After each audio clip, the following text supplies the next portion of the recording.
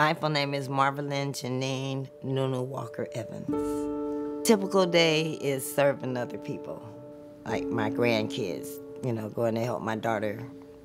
Wherever the need is, if I can do it, that's what I do. I'm on a limited income, $900, a little over $900 a month. I had a lot of struggles and barriers with affording food.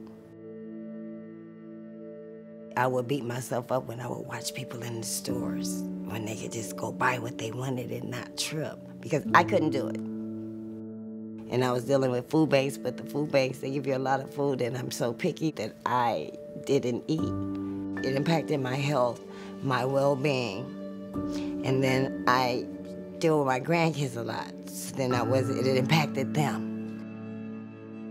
I was down to 95 pounds, and I was terrified that, I didn't want to keep living like that. So I made a goal that I would get off going to the food banks. But that didn't come about, even though I had the dream, until my Kaiser Permanente home care worker told me about CalFresh food stamps. And oh, it's just such a blessing.